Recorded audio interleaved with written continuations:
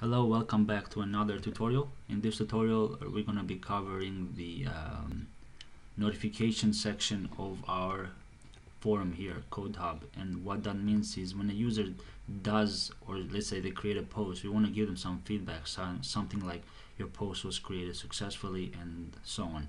So to do that, what we'll be doing is using this neat plugin called SweetAlert, and it's a JavaScript plugin here. We also need to install the Laravel equivalent, but what it does is this is a typical message, but what we're going to be using by using this SweetAlert, we can give something nicer that looks like this to the user. Alright, so I will paste the link, or basically include the link of this into the description if you guys so you can reference that. And let's say we want to download this. What we want to do is scroll down here and find the download, so click on download files. Once you download all the files, go ahead and open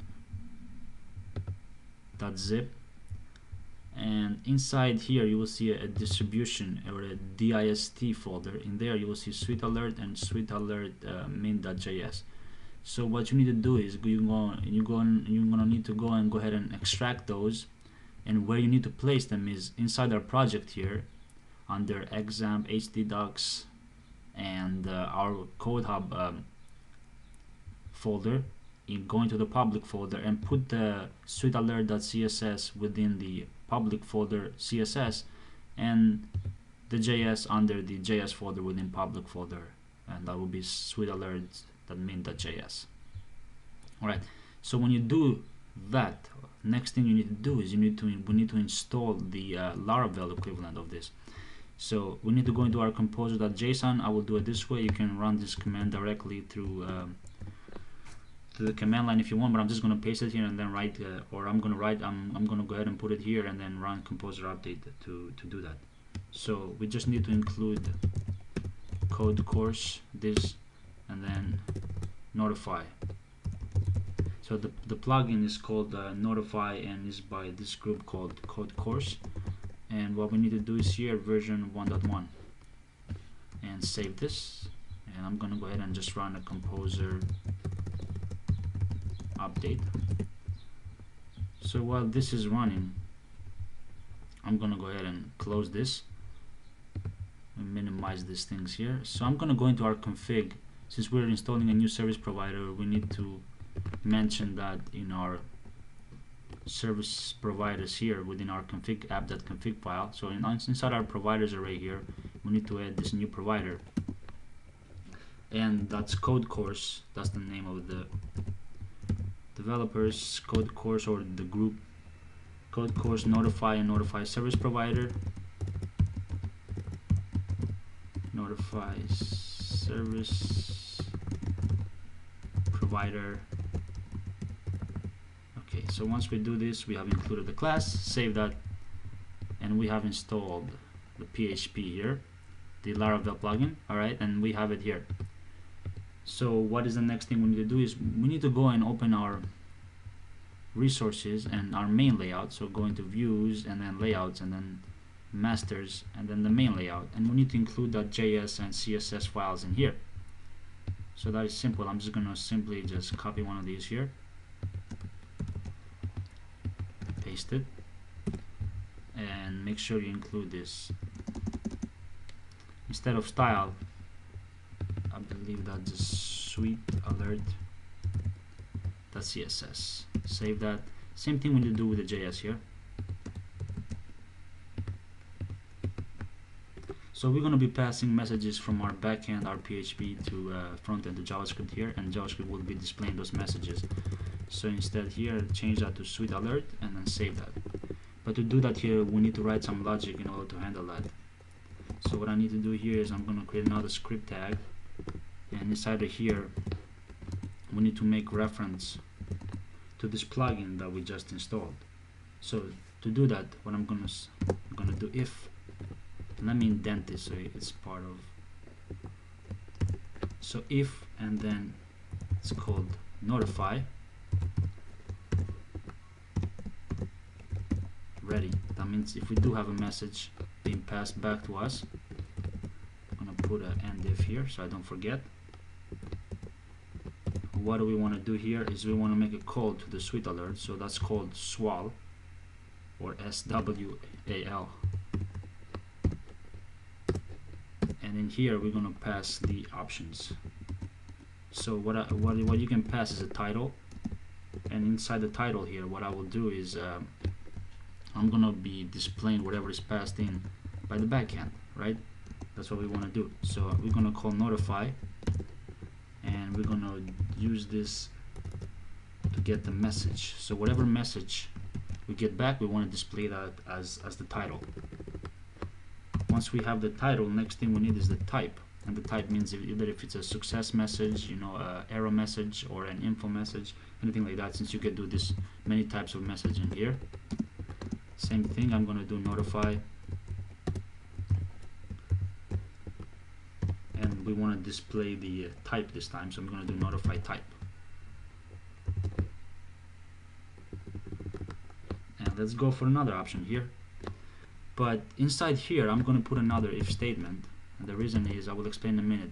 So SweetAlert allows you to either put a confirmation button in there or not. So sometimes we want to show it, sometimes we don't, and to do that I'm going to put an if statement here and check if we do have that. So I'm going to say notify option, and we're going to check for this option called timer. So what we want to do is if we do see this input being passed in, then we don't want to show the we don't want to show the confirmation button. Instead, what we want to do, we want to close the pop-up message or pop-up box automatically, so users don't have to keep clicking confirm. But sometimes we do need to confirm, you know, just in case if you display a long message and you want the user to confirm that he did read that, we want to do that. Okay, so inside of here we want to do a timer and pass whatever is being passed from the backend, and that is just calling notify option timer.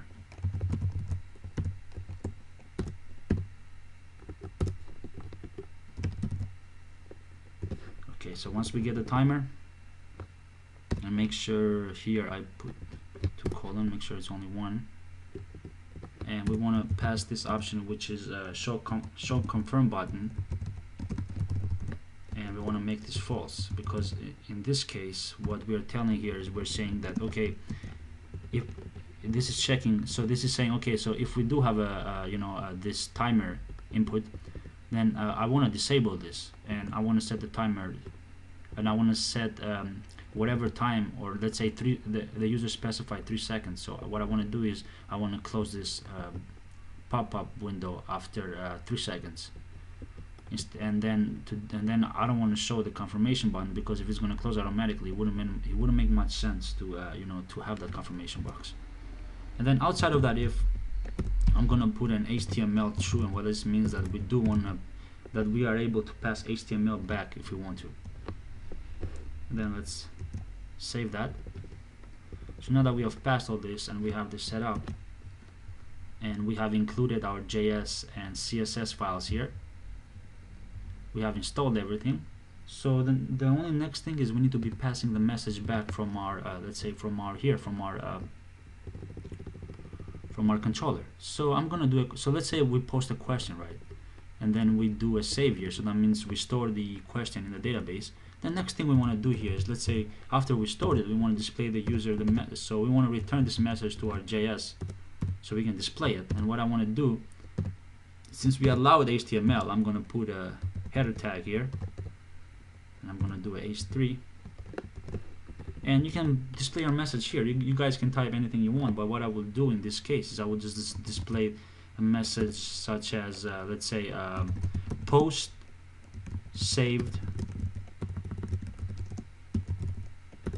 successfully, and this lets the user know that, okay, I did save something and everything is fine.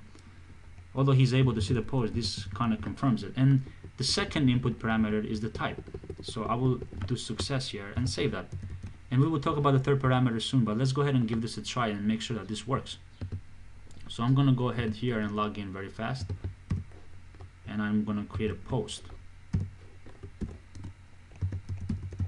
once I log in and I'm going to here to post a question, I'm just going to say test alert. So once we hit submit here, what we do is we save it, but in addition now we actually we will be passing this message back to our JS, and that should be displaying it with the confirm button.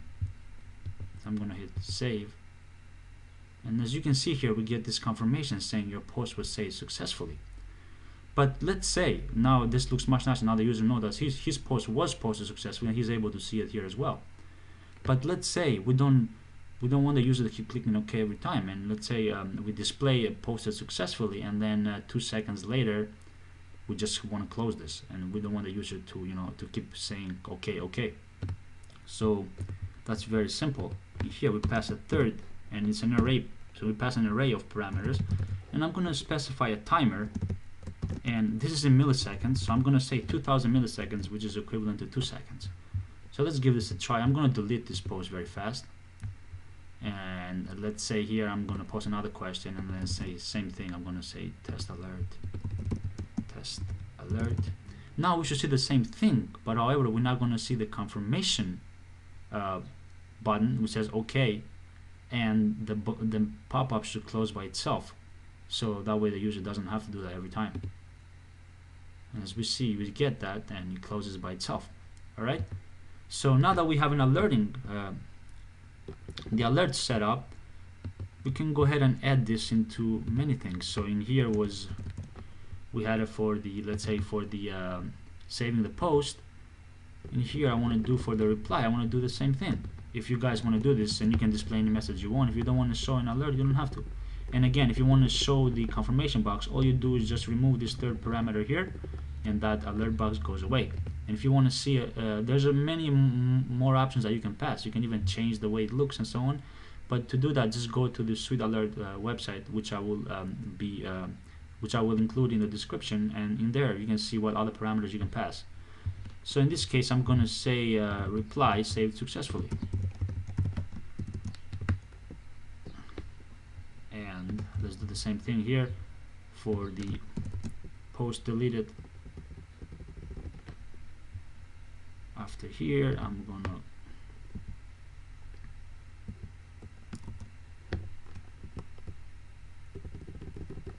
go ahead and paste that message here. So I'm gonna say deleted, or no, reply. I say post